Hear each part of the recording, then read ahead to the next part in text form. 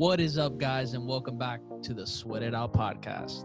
If you want to be successful, look inside. We don't like sitting in the discomfort. Then all of a sudden that day came when I got $20 and 2 free drinks to do a show, and I was like, oh shit, here we go, baby. You know? Thank God she hasn't caught a chicken yet, because she'll tear his head off. Don't be soft. That patience is key. If all my friends are winning, then it's going to make me want to win more.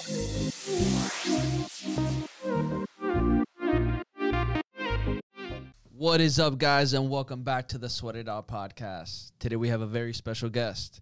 She is a national broadcast contributor, author, host, agent, and she's been seen on Today, E, Inside Edition, GMA, and Fox. Please help us welcome the one and only Sydney Sadick. How's it going? It's good. How's it going with you? You're doing great. How you been? I have been doing well, sort of in my cocoon here, up outside of New York City, in this room. This is where everything happens. This is right here where I'm talking to you from right now. I like the white with the colors popping. I see it. I know she's Zoom ready. Exactly. I got the am. book 2 in the back. I see it. You Those got a are few my books in the back. Oh, you should see the ones that we have downstairs. All of the writer's copies are down in our basement. So there's a lot of Sydney around here. Yeah. That's awesome. That's so cool.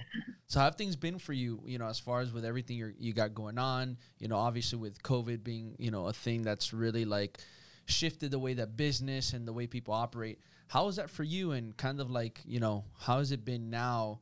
Now it's been a year already. How has it been going into this year for you when it comes to all your projects?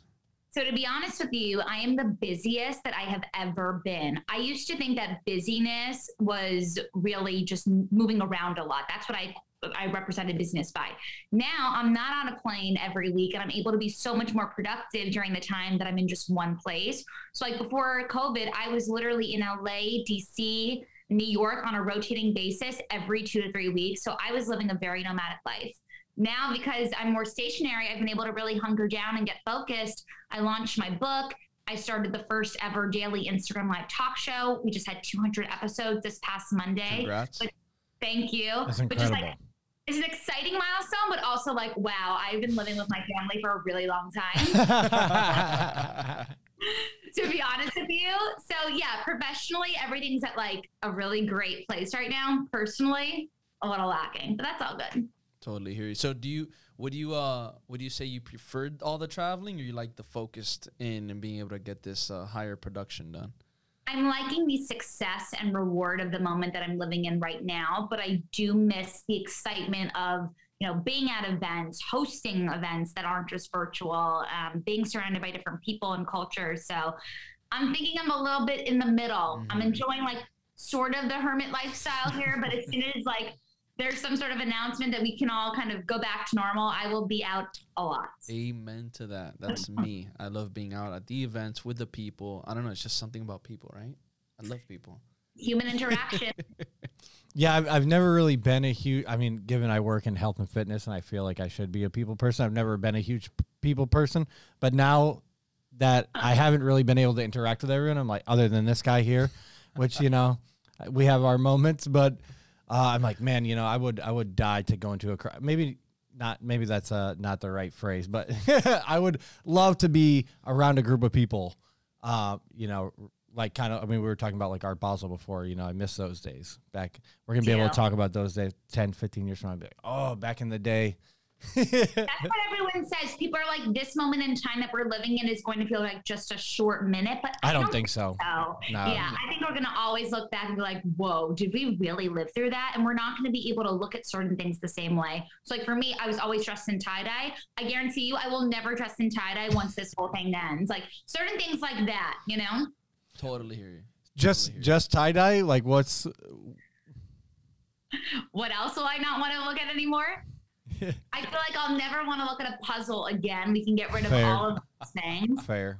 I have like skills now, by the way. Yeah. I also am like the master at Scrabble. My scores have topped the charts. My word game is strong. But anything like that I've been doing a lot of, sayonara. I'm definitely ready to get rid of my TV and like all of my like HBO Go subscription. I'm ready to get rid of all of that. I'm pretty sure there's not a movie that's ever been put out that I haven't watched yet. Or show. Really? That is so funny. I do watch a lot of TV these days, but movies, to get me to focus for 2 hours, it's a little difficult. Don't tell anybody that, though. So, Sydney, you've obviously done a lot of really cool stuff, you know, and obviously going back to, you know, hosting events, putting them together. You know, you got your book. You've been seen on many big platforms, you know, host. You're also an agent. Tell us a little bit about that. Like, how are you managing all those things? Because I know it's not the easiest thing to be a high performer in all these different things. How have you been able to do it? And kind of like walk us through, like, how do you keep yourself composed, and how do you make time for all these things? Yeah. Well, I'm not an agent. I luckily have my own agent. I have a great team of people who are behind me. But in terms of my Instagram live show, I do everything myself. So I host, I book, I produce. I just like being involved in every step of the way, because I feel like that's why the people come back, is because of the spin that I put on it. And I don't trust anyone else to sort of do that, to be honest. But I'm definitely someone who's sort of a workaholic. I don't sleep much. Even when I was, you know, having a social life before all this, I still always put work first. And, you know, I don't think that's a bad thing. I feel like we all frown upon ourselves, and we are so addicted to what we do, and we love it so much. But I think it's really nice to be passionate. And when you are so passionate, you want to do something 24/7. So for me, my show is consistently each day at 12:30 p.m. Eastern. So I know that's going to happen. The Today Show picked up a Friday version of it in August, which I've been doing every week. Congrats. Yeah, congrats. Thank you. And so that, like, I know it happens each and every day. And then the mornings are really when I take my time to do emails and to get on some calls. Afternoons, I'm usually doing podcasts or my TV appearances, planning for our virtual events, which we've been doing a lot of throughout the pandemic. So my days really are slammed from, you know, 8 in the morning until wee hours at night. But like I said, like, I don't look at that as a bad thing. I look at it as being a sign of I'm doing the right thing right now. And I'm just, you know, appreciative of that, since I know that there's, you know, a lot of people right now who are hurting and trying to figure out a new career path. I understand that. So how did the daily Instagram lives come about? What was your thought process behind that? Love to hear that. So I had left New York City to come out to the Hamptons for what I thought was going to be 4 days. I was like, all right, you know, this thing called COVID, but like, I have to be on Good Morning America on Monday. I'm just going to come out here for a few days. Now, that trip, I did not leave, and I ended up staying out east for 6 months straight without going back to my apartment once. So after 2 weeks, I was like, this is scary. And like, lunchtime was the most social time of my day. I would go meet up with, you know, producers or different people I wanted to network with. And I loved being social for that 30-minute time period. That was gone very, very quickly. So I was like, if I'm feeling alone during lunchtime, then a lot of other people are as well. So that's where the idea of Lunchtime with Sydney was born, to make people feel less alone during that time for 30 minutes, bring on different guests to show the behind the scenes of their behind the scenes, because they're in their world and not in a TV studio. And really cool things happen. Like, you know, the artist Ashley Longshore, she like took us through her entire art collection in her huge house in Louisiana. The designer, Michael Costello, he showed us how he made 1 million face masks. He was the first designer to do that, to give to healthcare workers. So he brought us into the factory. Like, these little things that would never happen in a TV studio, they happen here. And I just kept going with it. What's the response, Ben, that you've gotten from your audience from these little insights? They really enjoy it. I think they find it to be very authentic, and they love it that they can actually ask questions live as we go. And I'm able to, you know, communicate those questions to our guests.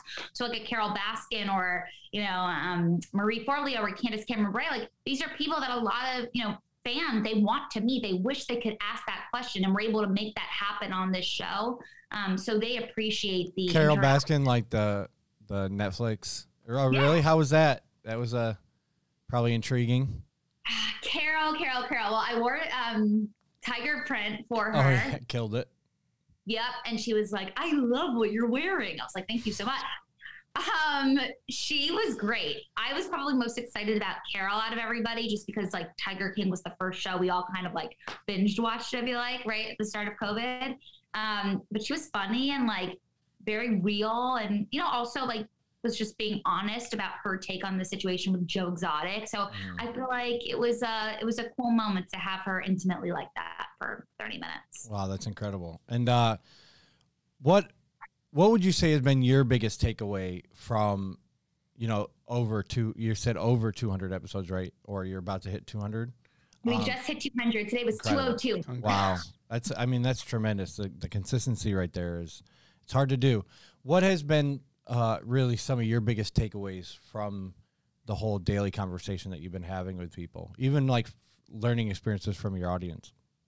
I think the takeaway is that everyone is sort of going through this being the pandemic. And like, sometimes you think like, okay, but like they're more successful or they're more famous. Like, are they feeling it the same way that the everyday person is? And the answer is yes. Like, everyone basically is annoyed, upset, a little emotional.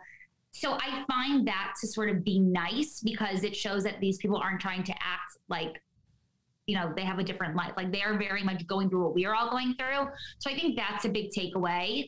I also think just like a personal takeaway for me is that if you do something consistently, things can happen. Like, the show now is sponsored by really exciting brands, which obviously wasn't happening at the beginning, but now it is. So, be an executor. Don't just be an idea person, like make it happen. Love that. Yeah. And, I don't know. I also just feel like as a journalist who was always known for going on TV to talk about clothes, and celebrities and like very product driven, like now people see that I can interview, and that's what I'm best at. So it's nice to be able to have that. So I got 2 questions for you.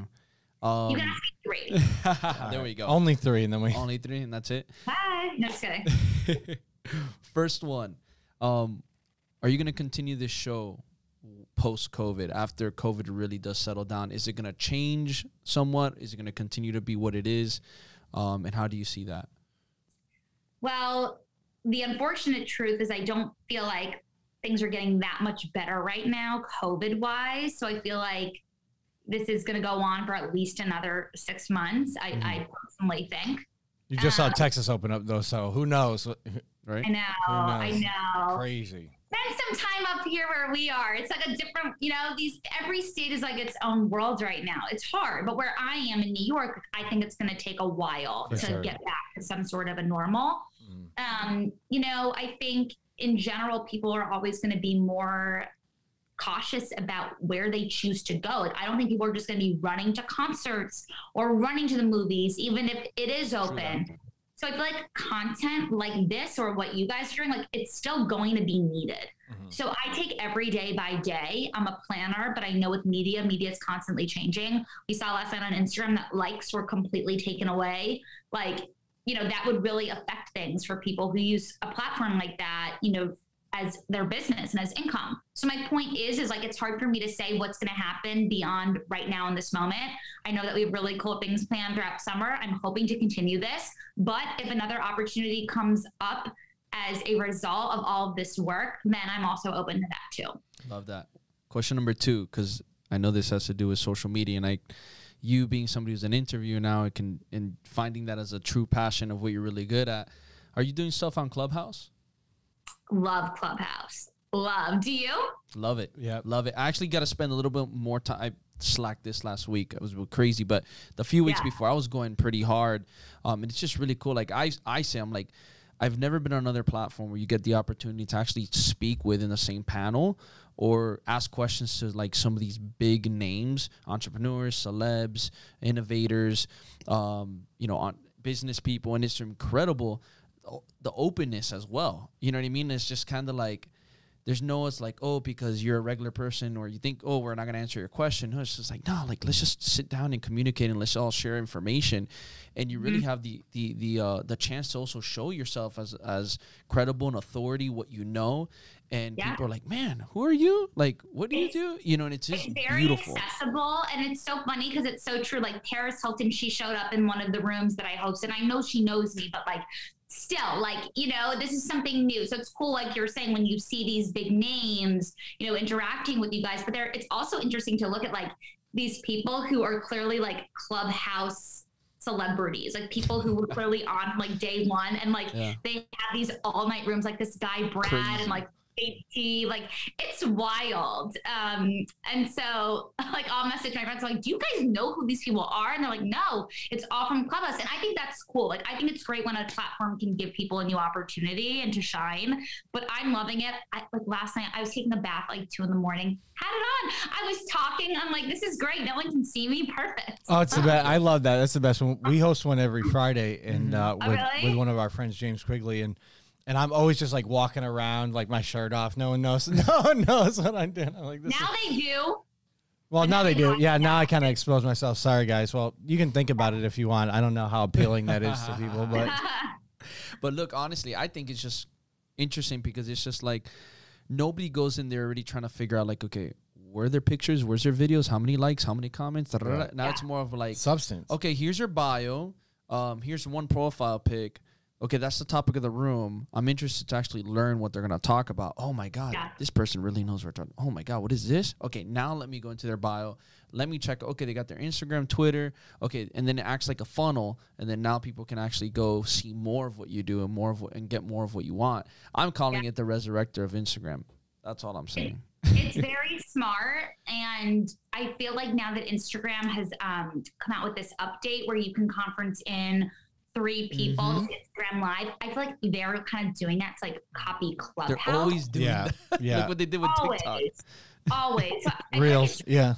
Reels, but I feel like it teaches you like you can never get too comfortable on one platform because like you never know. Like Facebook, I'm sure we all thought would never, not that it's gone away, but it's really not top of mind unless it's sort of like our parents, grandparents, right? Yeah. Right. Now there's like big online communities. Like I know there's a new one out now from like the same, it's like a bunch of the e-board from Teachable. They started one called Circle like a year ago. And now a lot of people are moving over to that for like online communities instead of using Facebook.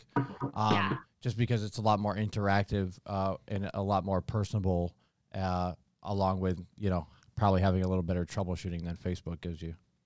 Yeah, no, true that. So do you host any of your own rooms and do your own interviews on Clubhouse? Yeah, I do. I've hosted many. I hosted like 3 of them last week. Around 3 the week before. I'm going to host one this coming week. I love hosting them. Like for me, it's fun because it's a different style of interviewing. Like when I'm on my lives, I'm a little bit more polished, like, you know, I'm being seen. But when you're not being seen, you can kind of be a little more looser. And I don't know if that's just like a mental thing that we do when we're not seen. Yeah, but it's true. And so I enjoy it. And it's also a way for me to feel like I'm helping people. I mentor lots of students right now. I do that every week, affiliated with my alma mater, George Washington University. But, you know, it's not just like students that like need the advice. Like there are very grown, successful people who still want to learn and find new ways to pivot. So I feel like I'm able to do that on Clubhouse. So it almost feels like rewarding in that sense. How do you, when you host rooms versus interview people on Instagram Live or, you know, in person, like you were doing with journalism, yeah, is there a different feel for it? You know, like trying to moderate the conversation on Clubhouse versus, because I can tell in some of the rooms we've hosted, like there's like that awkward pause. Do you talk? Do I talk? Like who's muted? Who's unmuted? How do you? I think people are just getting used to it too. Yeah. What are some of the best practices that you found to kind of allow the flow of the conversation to occur? It's a good question. And my mother has listened to every one that I do. And she just told me on my last one, she's like, you really got it right tonight. And that's when I really put my hosting hat on. I was like, all right, this is not as casual as we think it is. Bring what you do on TV and do it here. Even though you have 4 other women who are on this co-hosting, like someone's got to take charge sometimes. And I don't like stepping on people's toes, you know, in a collaborative sense. But I realize that someone has to. So you should definitely assign someone to be that point.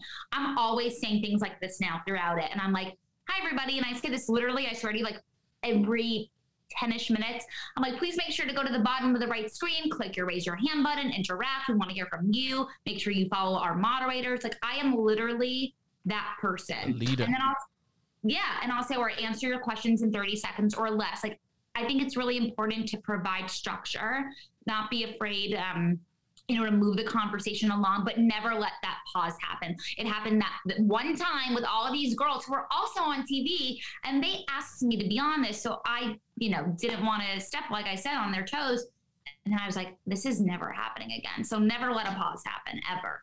I love that. Love the insight. That's definitely powerful, especially now that you're seeing things just streamlining more towards the audio base, especially during COVID. It's just like you got podcasting coming up. Audibles are exploding, you know, more than ever. I think they did a huge, you were doing a comparison now how like, I think Amazon was saying they have 48,000 hardcover books. They only had 220,000. I think it was like at the beginning of COVID or something like that. And it's like tripled their audibles. So everything like audio based is just like skyrocketing, which is really, really insane. It's going to be really interesting to see where it goes.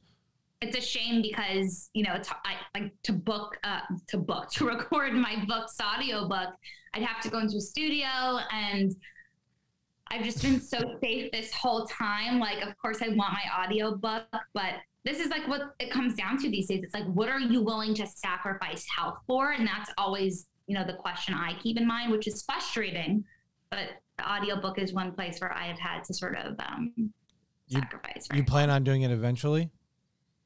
I think so, as long as it's not so eventually where it feels irrelevant. Like maybe at that point on to the next book. I think it's hard. And if you do record audio for this book or your next book, are you going to be the one recording it? Because it always kind of irks me a little bit when I hear the author's voice and then I somebody listen else to the audible or the audiobook, and I'm like, oh, you got someone to narrate this. Like it just doesn't feel the same. You don't get like the same passion. It'll definitely be me, and I'm sure when I'm 27 now, I feel like when I turn 40, I'm gonna have like no voice because all I do is talk, and I'm sure that will not help that. But I will definitely be the voice of my own audiobooks. I like to own, you know, everything that I do, and I'm not good at letting others. Love it. So actually, now that we're on the book topic, I want to dive a little bit into that. What made you want to come up with your own book, and maybe tell us a little bit about your book? Yeah. So first of all, I was a journalism major in school. So writing is at the core of what I do. I became known for my writing work before I became known for being on TV. So that's like the first thing. And really the whole idea of just writing a book came about when I was realizing that after being on these national shows, my segments were like 6 to 8 minutes. And I would get messages on Instagram from women and men of all ages and backgrounds and body types and everything else. And they all had so many questions, and I couldn't give it to them on that 6 to 8 minute clip. So I'm like, well, there's one place to really get into it. It's definitely a book. And so Aim High is really a motivational guide to helping people find their sense of personal style. But it's so much more than like a how to dress book. It's really actually not that. It's really lots of stories and anecdotes, really about how to bring out your confidence from within and leading those lessons through my personal experiences. And the book is not a memoir. The last thing I wanted to do at 27 was to be like, hi, I wrote a book. Look at everything I've done. Like, that's not the point. The point was to write a book for the person who's on the journey. And you might have already had kids and been married and are still kind of looking like reinvent yourself. And that's why I think it really sort of works for everybody. And lots of men, it's unbelievable. I never imagined all these guys like write to me that they love the book, which I'm so excited to hear because I have a lot of great friends who are guys, and, you know, I wanted it to be friendly to everybody. But yeah, that's now we got to get the book. I know. I'm about to. That was a little hint. That was the hint. That was the hint. That was a little hint. We got you. We'll send you the address. We definitely got to get it. I'll send it your way. You mentioned confidence, right? You mentioned confidence. One thing of instilling confidence and bringing out the confidence in people. What is something that you do for yourself, and what is something that you would advise people to do as a way to be able to instill more confidence and bring out more confidence in their daily life to just be higher achievers, aim higher? I think it's just a mindset. Like, the way that I dress always affects my mood. And that's why the tagline of the book is style your life, achieve your goals. If you are dressed for the part, you will feel the part. Yo, so like, I've been trying to tell him this for a minute now. No, but like, if that's what he's comfortable in and that's your vibe, that works for you. Right. But like, for me, like, if I'm just in sweatpants and a t-shirt and my hair's not done, whatever, I don't feel great. So for me, having structure in what I wear from Monday to Friday is what gets me out of bed and what gets me to feel on. But I also think, and this might sound silly, but sometimes you have to like tell yourself things that you want to embrace. So like, sometimes I'll look in the mirror and this sounds odd, but I'll be like, you look good today. Or like, you know, you're working out really hard. Like it's showing. Like don't be afraid to look at yourself and compliment yourself. It's a mindset. Yeah, Mendes is always shitting on me for you know, getting into my like fashion side. He's like, I just bug him. I just send him his $200 t-shirts. It's so funny though, because with guys, people will always ask me this, or like, when you date, do you notice like how a man dresses? Like, is that something you pay attention to? No. I don't. No girl does. Really don't. No girl does. Not really. Is that the case? I mean, at least with the women. I mean, listen, we're in Miami, so it's, you know, you're not dealing with like the best sample size here, but for the most part. But it really, like, if it's a girl substance, they couldn't give a shit if I'm in like a Hanes t-shirt or like a Palm Angels t-shirt, you know. But if the girl's like out, you know, for some money, or she, you know, just wants to like be in the VIP, then they're definitely seeing like, do you have a Breitling on? Like, what kind of shit? Do you have Ferragamos? You know, it's funny you mentioned that, because, you know, I think that there's more paying attention to the actual accessories, not so much to clothes. I pay way more attention to what, like, especially like if I'm out and I'm like trying to network, I'll be like, oh, what watch is the guy wearing? Like, does, you know, because it's usually what the if watch he's wearing a would do, suit, like, what kind of use. cufflinks do you wear? And see, this is why I tell women on their dating app profiles, do not post designer bags. It irks me. Don't show the red soles, like, because it really can. Yeah, it's a problem. It's actually very hard when you're someone like me who loves fashion, and you know, it's just like in my blood. But like, even for me, I don't lead with that at all. So if we came across you on a dating app, how would that look like? I'm like, I have to go check because it's been a minute. It would look. Picture with a dog, one on the beach. No. You know? I'm just trying to think. There's a picture of me like. I think it's okay to show a little bit of skin, like be a little flirty. So like, I know this for a fact. I have a crop top in my first picture with a blazer over my shoulders and high-waisted heels. Yeah, there might be like one beach picture, but I don't try to try too hard on there. Like, I really just sort of like, okay, these are new pictures. This looks relevant. I'm not posting any with any boys, so you know they don't get confused. I hate when guys do this on apps. They're like, this is not my girlfriend. This is my niece. Like, you know. It's so like, good. You come across so that? good. That's such a creepy thing to say, though. Like all the time. And then I feel like if you put your animal, then it looks like you care more about like your pet than like a person, because we know that type exists. Like, I think you should just like post yourself. So guys, if you don't want to get swiped the wrong way, I think we know what we need to do now. Right? You used to be a Bumble influencer, though, man. So. I was. Really? I did some. I did some collabs with Bumble a few. Yeah, it's like, bro, you should get on the app. I'm like, I don't do these. But it was mainly, I don't do these dating apps. It was mainly the Bumble Biz, though. It was mainly Bumble Biz. Me? Why don't I do them? So why don't you do apps? I never liked them. Never. I've always been like it's always been awkward to like, hey, you know, I don't know anything about you other than these 4 pictures that I saw that are like super curated, and I work in I know social media. I know how curated these can be, and like, you know, so it's like, hey, do you want me to take you to I know you want to go to dinner, but you want to go somewhere expensive, of course. So, and like, I don't want to spend $300 for me to like not be interested in you at all. I'll tell you something. Here in Miami, you ask anybody, Bumble's a little bit more like sophisticated, and then Tinder's like the very ratchet. A lot of my friends in New York are like Raya. Yeah, Raya. That's a upper echelon one, according to my friends. I'm on Raya. I am on there. I have been with one guy from there a couple of years ago, but the guys are like so artsy, which there's nothing wrong with that. When I say artsy, I'm talking about like really like LA types, if that makes sense. Like, not to stereotype, but honestly, that is kind of You can stereotype. It's okay. We do it quite a bit on the podcast. Okay. We do it quite a bit. It's just easier to box people in, you know? Yeah. No, dating apps, they don't work for me. But like, when you're living like this, sometimes you just need a little eye candy. Hey, there's nothing wrong with that. See, the thing is, like, I feel like I would get super addicted. You know what I mean? Like, I would just be fucking. I would be the guy that like created the like mechanical swiping finger, automatic. You know, I would just want to be like just get them all like Pokemon. Yeah, I go through phases. I haven't been on in months because I just feel like it's a waste of my time. But you know, you can't judge when someone. A lot of quality out there where you're at. No, not at all. But it's so funny. There's this guy who is like around my age who's like locally in my town out in the Hamptons. I usually live in the city. So he's like the only guy I see who's my age. And I'm always like, I have never seen him with a girl. And I'm always wondering like what the deal is. Cause like you look like he's attractive, he's smart. Like I'm always like, what's the story? And then one time I'm like, oh my God. Because it's funny what you said about Tinder. I downloaded Tinder and I'm like, let's see if he's on here. And he was. And I'm like, this is the answer. Like if you're on Tinder, that says a lot about what you're looking for. See that? Got caught. I would just assume that these apps are for sex, you know? Like, I don't know. It could be. Tinder, But yes. like people Tinder, meet on yes. like Match.com and stuff like that. I have a bunch of friends that have met on not Bumble. What's the other one?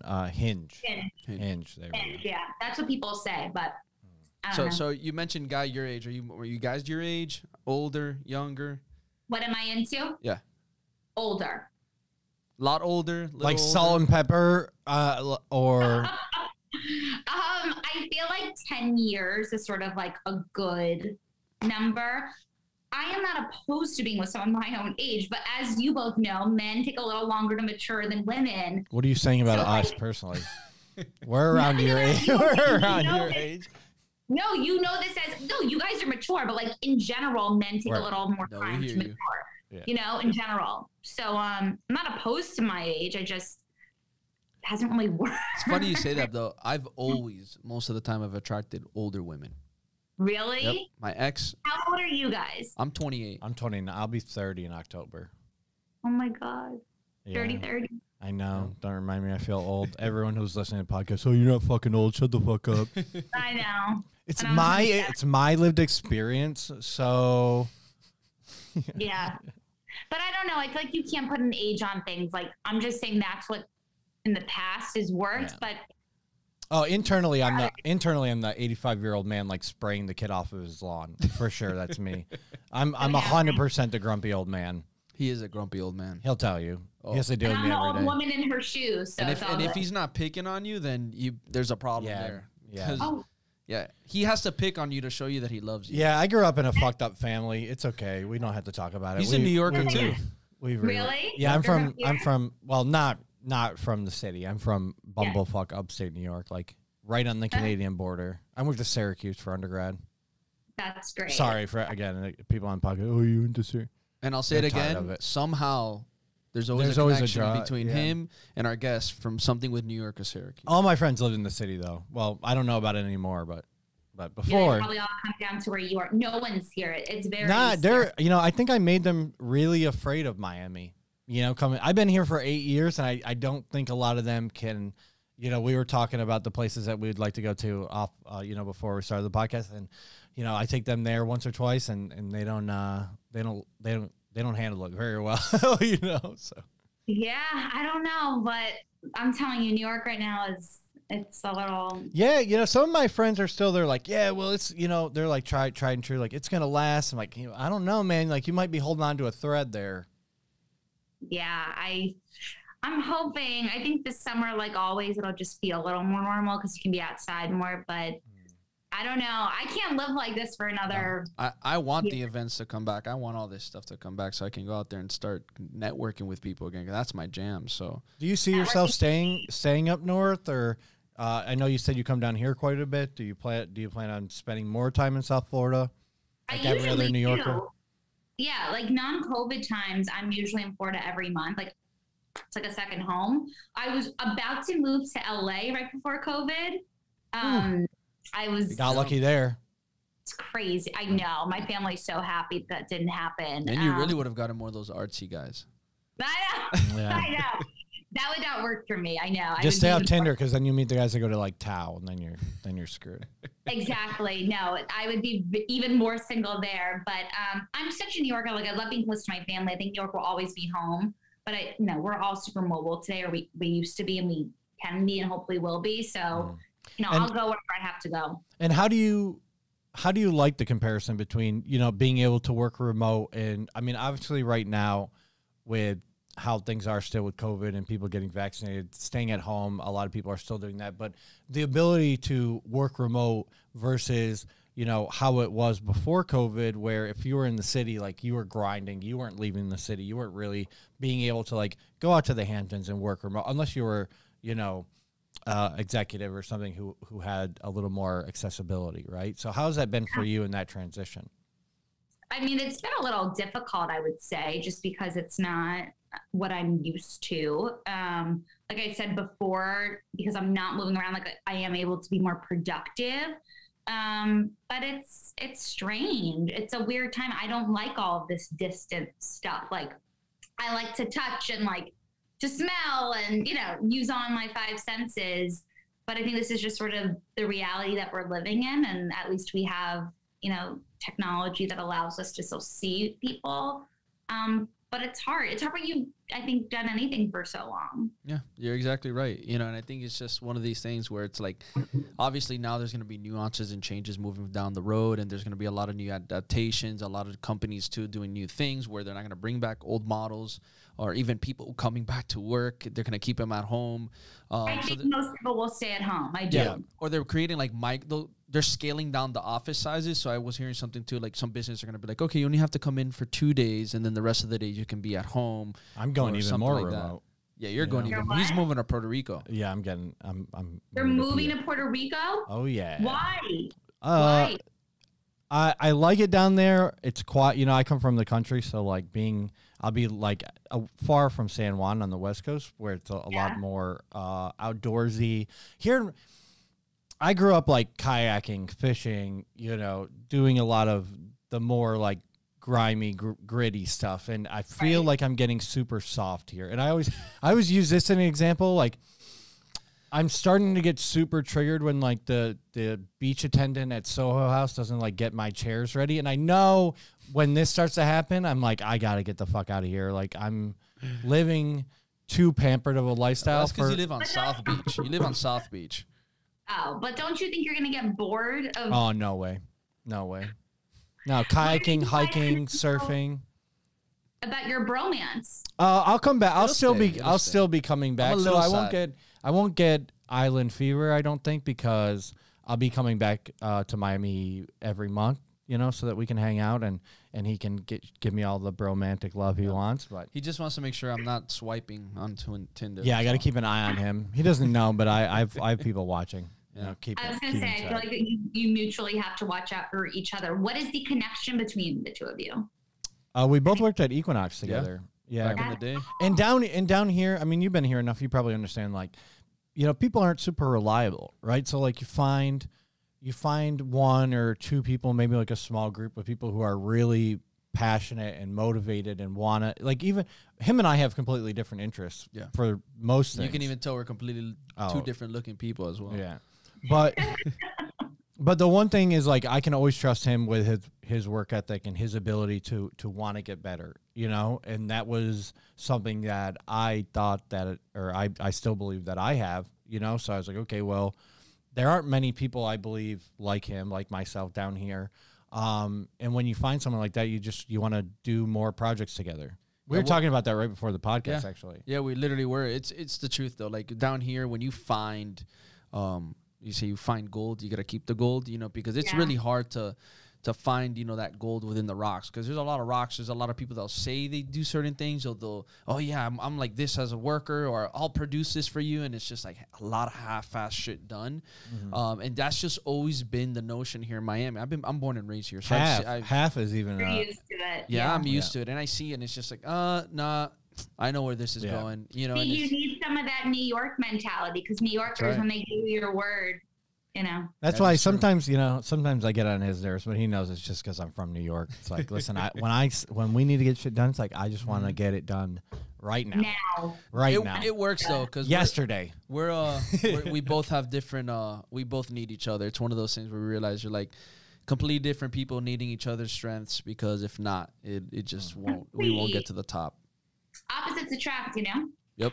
Yeah, I'm like, what is that saying you say? I'm like the kite in your. I like the line. He'll come in and be like, bro, I have 45 different ideas. Like, okay, great, but we haven't even gone through like the 40 we talked about yesterday. Like, come on, it doesn't have to be perfect. Let's go. Yeah, I'm like, just a little more tinkering. And he'll be like, little more tinkering. So it works. Get him out of his ass, and then he kind of holds me down. It's good. You balance each other out. It's nice. Exactly. So I want to ask you, since you did mention, events, network, all that stuff that you enjoy doing, what's something that you're looking forward to when things open up? Do you have an event plan that you want to do in person? Tell us a little bit about that. I think it would be really cool to do Lunchtime with Sydney live at restaurants, hotels, make it a real live thing where people can come watch and brands can activate in really cool ways. And I think that's something that we've all thought about. So I think it would be fun to make that happen. I hosted lots of events for tons of brands every year. I have a really successful virtual online event business right now. But I'm sure we'll be bringing those back when, the stores need the help of getting people back in the door. So I'm happy to do that. I'm looking forward to all of that. It's weird because there's no timing on it. So these hypothetical, looking forward to, it's so strange. And that's why even as someone who's such a planner, I'm so right now in the moment, not looking past the next 2 months because I think it's so hard to do that. Mm-hmm. And I don't think that's a bad plan at all to have, because it gives you the ability to pivot really quickly, which is key right now. Key, and that word is another one, which I will never, I think we will not use that word. Pivot. Oh, I'm already getting so, but it clearly describes kind of what we've had to do pretty often in the past calendar year. It sums up my journey, definitely, but it goes on the list of tie-dye puzzles, Scrabble. That was a sacrifice so you can get to where you're at now, right? Something, I believe everything happens for a reason. 100%. For all the shows I've been on, all the red carpets I've covered, there's nothing that's been more rewarding professionally than the moment that I'm in right now. So despite things being really difficult and, I'm sure we can all find lots of reasons to complain, I also feel really, really lucky, and I don't take any of this all for granted. And that's amazing. That's the attitude you got to have. I'm the same way. I'm things happen for you, not to you. And there's a reason behind it all. And it's just I feel like it's always for a better purpose down the road. Whether you go through some bullshit or you go through some struggles, obstacles, there's always a much better reward on the other side. And it's just test. Life is testing you, right? Life is testing your character. This is a big one, though. It's a huge one. It's interesting. I know that's why I even I hold myself to such a standard. I'm you have really not gone out in a year. Are you really going to give that up now? You've done it this long. You're going to blow it tonight. That's what I keep in my mind. I would have blew it. You blew it? I would. Yeah, I went out January 2nd, outdoors. And it was all tables only, but of course. Lots of masks down there, I'm sure. Honestly, I was pretty surprised. Given you're gonna have, it's still Florida, so you're gonna have a bunch of people doing their own thing. But I was pretty surprised for the most part down here. Listen, you have your assholes don't tell me what to do, but everyone's pretty respectful. Yeah. Miami-Dade is at least South Beach is pretty liberal. So a lot of once you get over into the mainland down where he's at, probably not so much. Well, if you go further out, or if you go to the west coast of Florida. West coast of Florida is more conservative. Yeah, that's a lot of boat parades out there, but not so much. Yeah. not so much. Yeah, no. But it's hard. Yeah, Cindy, we want to thank you for coming on. I know we're almost at the end of the hour, but how can people reach out and communicate with you? How can they? I know that you mentioned the time that you host the daily Instagram lives, but why don't you do that one more time so people can tune in and stay up to date on each and every one that you're going to be launching in the future? Thank you. Yeah, you guys can check out me and my show on Instagram at Sydney Sadick, and Monday through Thursday, 12:30 p.m. Eastern. Bring your lunch. Awesome. Time to light you up with some quick burn round questions. Okay. You ready? Let's do it. Boom. All right. Question number 1. What was the most challenging moment in your career?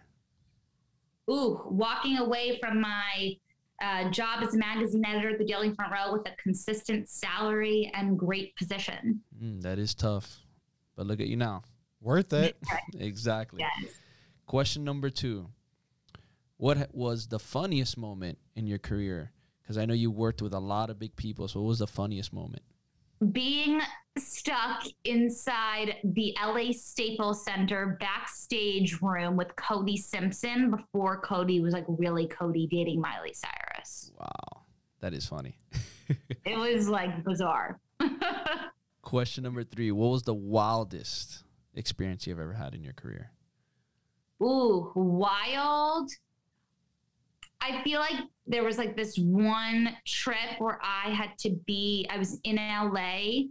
I had to be in DC a day later and then back in LA literally a day after that. So I did not sleep in a hotel room for 2 nights. I slept on red eyes both of those nights, back and forth to the time zone and on TV both mornings. Like, yeah, a lot. Kudos to you.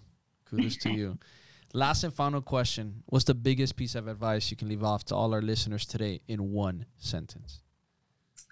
Be an executor. Don't just be an idea person. Even some of the worst ideas, it's better to try and make them happen versus not taking that chance. Sometimes rejection and things failing is what makes you even stronger. And just don't be afraid of that. Be afraid of not doing. What makes you uncomfortable should be less frightening than being really comfortable. Being comfortable is the worst thing ever. I always say it. Ooh, you guys heard it. Be uncomfortable and be an executor. That's it. Way to wrap it up. Love it. Yeah, Thank you so much. Thank you so much for coming on. Make sure you guys all check her out. Instagram Live. I've checked out a couple of them. Honestly, they've been great so far, and I'm looking forward to the ones in the future. And we will be hitting up for those books. Oh, hell yeah, for sure. Send me your address. I will send them. Yeah. That's the closest I'm going to get to Miami is me on a book cover. Great. Well, next time you do come, when it is ready for you to come, you got to let us know. We'll have you here live. Yeah, I will let you know. Definitely. Awesome. Sounds good. Thank you. Thank you. Until next time, everybody.